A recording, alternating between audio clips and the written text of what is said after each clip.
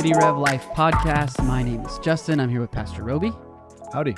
Good to see you, Pastor Robey. Good to see you, man. Well, we're excited to get into this conversation. Today we're kicking off a new theme for us on the City Rev Life Podcast that really is a step further in the conversation we've been having on Sundays.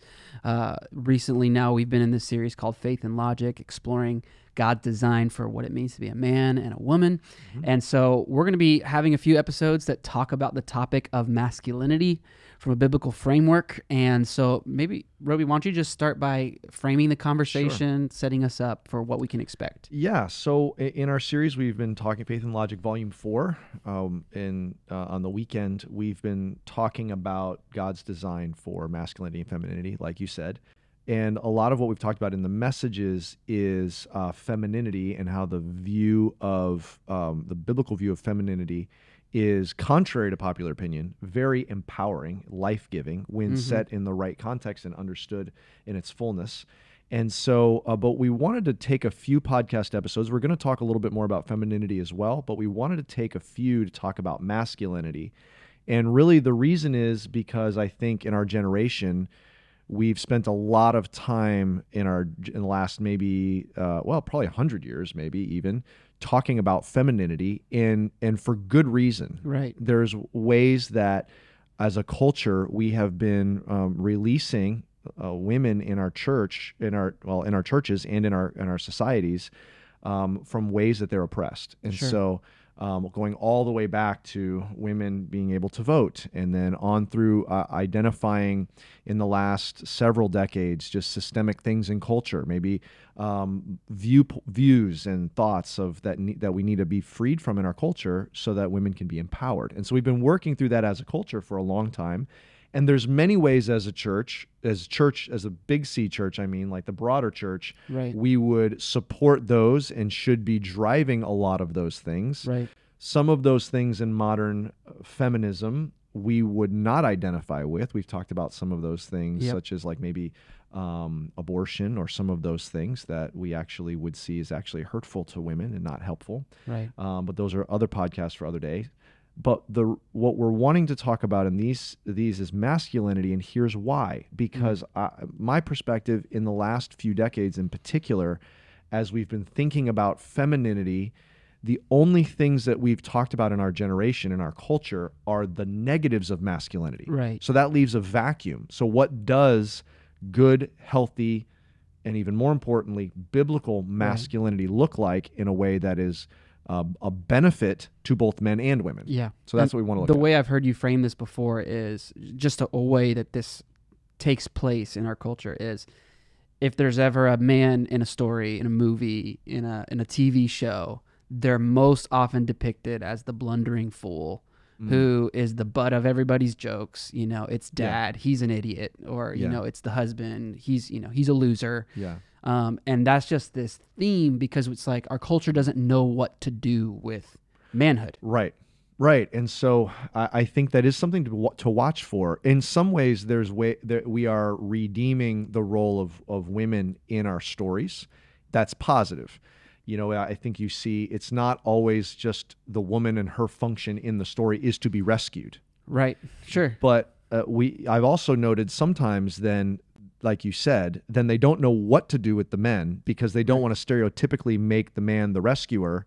And so a lot of times, sometimes you see kind of the other extreme where the man's just an idiot and just, and so how do we position masculinity in a way that is life-giving for a man and a woman? And how do we position femininity in a way that is life-giving and empowering for a woman and for a man as well? Like there should be a way to do that, and the Bible should be. Yeah, and it's our conviction that the Scripture gives us that roadmap. Yes. So start us off. Give us our first kind of piece of the puzzle of how we're thinking about manhood, masculinity. So there's a couple different ways I think we'll look at, but there's one, and let me just preface it with this. There are ways that we've talked about, again, in our Faith and Logic 4 series, that there are ways God is communicating and accentuating a part of himself through femininity, and powerful, beautiful, glorious ways he's reflecting himself through femininity, and powerful, beautiful, glorious ways he's reflecting himself through masculinity. there is a lot of similarities between men and women, but there are some distinctions, and those distinctions play out differently in varying capacities among women and among men. And so, but we do want to see it. There may be some of those things that he's highlighting in femininity, like we talked about, like nurturing. Women have a high capacity for nurturing. That doesn't mean that men are not nurturing at all. So some of the ways that we're going to talk about masculinity, it doesn't mean that women are not these things. In fact, there's some women that display this in a beautiful way. But we want to see, what is the Bible saying are particulars that God is wanting to accentuate in men. And one of them is a curious passage I want to just start with, is 1 Corinthians 16. And these are Paul's words, where he's just kind of like walking through several just final things that he's encouraging them to be. And it's, what is it? Verses 13 and 14. Oh, 1 Corinthians 16. Yeah, there you go. So 1 Corinthians 16, verse 13, he says this: "Be watchful, stand firm in the faith, act like men, be strong, let all that you do be done in love." And so all great staccato kind of challenges, but there's this one phrase that says act like men, which is very interesting. It kind of sticks out among the list. Yeah, act like men. And it's like, okay, that might be one thing to say to your boys' soccer team, but like in the Bible, like, what does that mean, Paul? Like, what do you mean act like? That's what we're trying to figure out. What does it mean to act like a man? And so having done some thoughts, some study in this, that is a very interesting word in the Greek. That phrase, act like men, is a single word in the Greek. It is a verb and it's a command. And it is anchored in the Old Testament. And just not to completely nerd out, but the idea here is in the Old Testament was written in Hebrew, New Testament's written in Greek.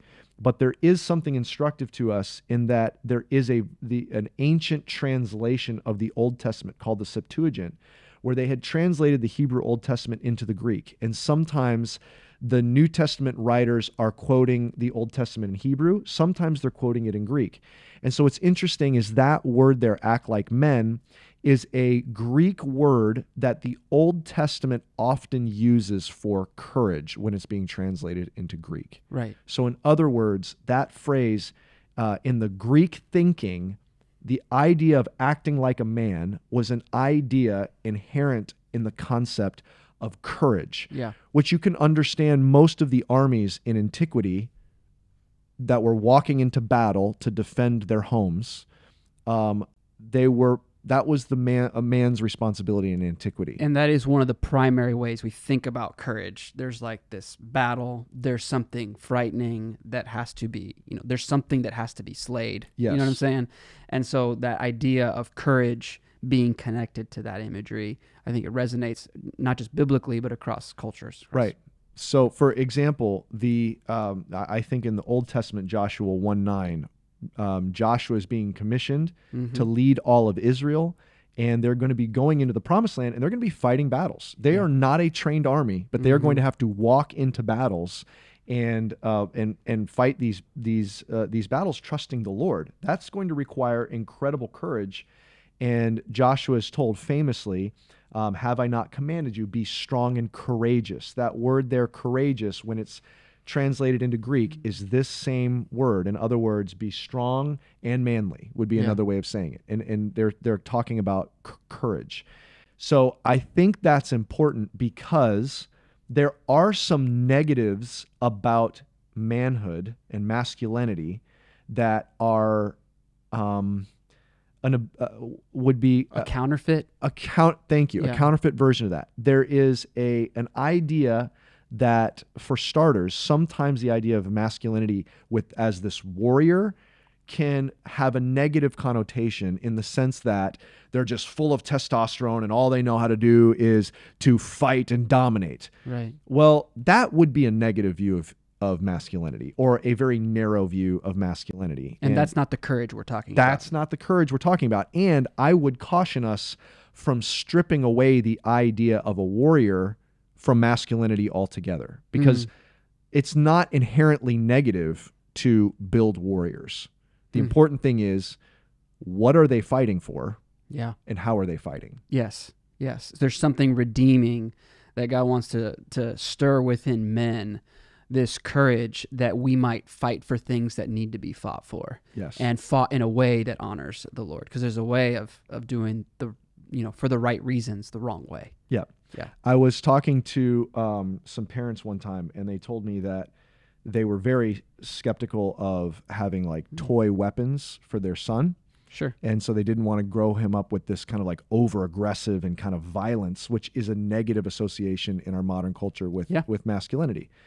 And so they didn't have any toy weapons. And then they were just watching him play outside with his friends, and they watched him just they said he just pulled branches down and made them into swords. Yeah. And there is a sense in which there is something redeemable about a warrior. We just want to train them to be selfless, courageous warriors fighting for the right thing, and that thing they're fighting for is not violently fighting for themselves. Yes. So let's not completely throw out the warrior idea, because in that inherently is courage. Yeah.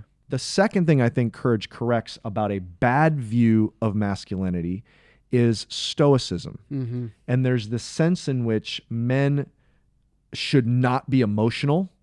I'm not afraid of anything. Nothing gets me down. I'm never sad. Men don't cry. We don't, we don't cry. I don't show emotion. Don't have emotions. Like, I'm just stoic. I'm a brick, and I'm just one muscle, and nothing gets to me. And that is not a healthy or a biblical, that's not a way to be a healthy human. Yeah. But that's not healthy or biblical, and that's not what courage is. Yes. And that's not what we're after. That's not what we're hoping to look for. And I think maybe if you could recap, it was so helpful in that fourth sermon you did in the Faith and Logic 4 series. So Faith and Logic 4, message number 4. Yeah. And you were painting a picture of Christ's courage, of how he demonstrated courage. Maybe just with that warrior, what we mean by someone who's willing to fight. Could you maybe paint a picture of the way that Jesus demonstrated courage and demonstrated that warrior's heart at the end of his life?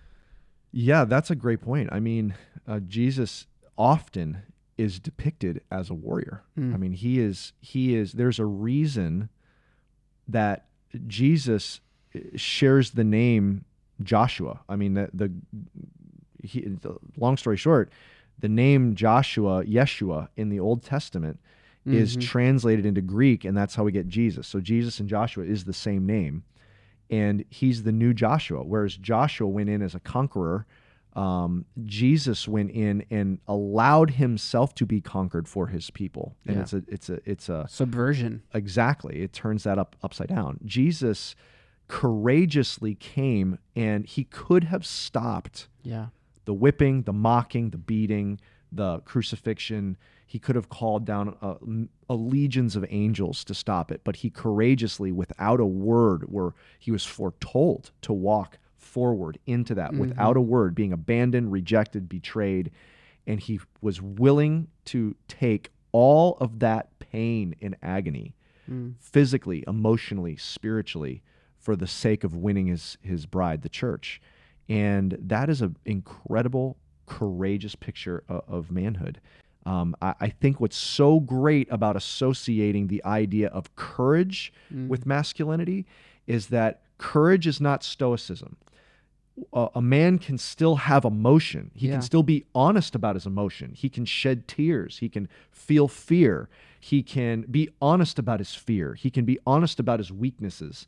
That is not the same thing as courage. Courage is moving forward despite the very real emotion I feel. So courage is a great answer to a bad version of masculinity, which is stoicism. Yeah. We do not want to teach our sons stoicism. We want them to actually have emotional health, be aware of their emotion, have a good emotional intelligence. We want them to be aware of their emotion, be able to express their emotion, but also have the courage to walk forward. Yeah. It's also redeems the warrior, because a warrior is an important thing, and this idea of courage is associated with walking into battle. And so it redeems the warrior. The question is not, and we'll probably talk about this more as we go, but the question is not, well, let's just remove the warrior. We want to remove the violence and the dominance of just for self-centered, self-absorption, power hungry. Exactly. That's what we want to remove.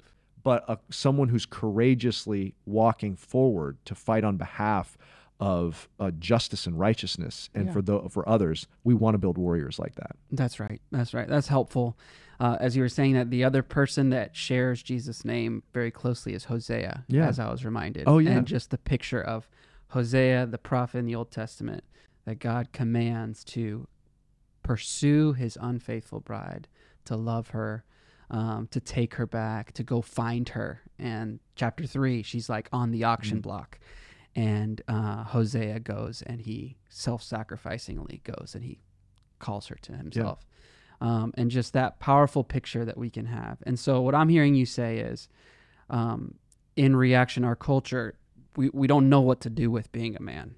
So we like to just throw away everything. We like to throw away a lot of some of the things that God actually wants to redeem and restore to their authentic, powerful quality and nature. And we see that ultimately in Jesus. Yes. And we see that in him. Any just closing thoughts before we just wrap up our conversation? A couple closing thoughts. Again, this doesn't mean that we don't want courageous women. we want courageous women. I want to raise I have a son and 2 daughters. You have a daughter and 2 sons. Yep. We want our kids, both our daughters and our sons, to be courageous. But I would also challenge men and parents of boys to build men of courage. And sometimes that courage looks a little differently than we're expecting. It could be, honestly, husbands, the courage to go to a counselor, the courage to be honest with your wife on how you feel. I mean, sometimes it takes courage as a man to express emotion.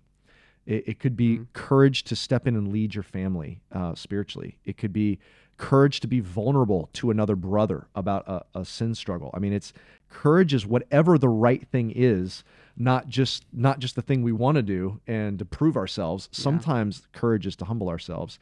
And I just want to close with this. I love this story. I'll just close with it briefly, but it was the morning before D-Day, and General Patton sent his son, who was in West Point, a letter. And here's what he said, and I'll close with this. All men are timid on entering any fight, whether it is the first fight or the last fight. All of us are timid.